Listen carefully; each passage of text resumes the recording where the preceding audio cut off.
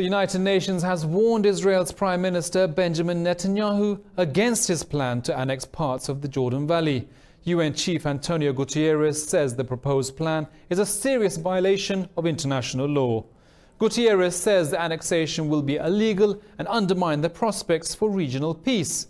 He says it will weaken the visibility of a two-state solution for the Israel-Palestine conflict.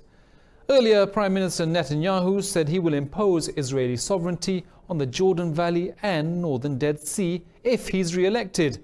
Meanwhile, the Organization of Islamic Cooperation has called an emergency meeting to discuss Tel Aviv's escalations.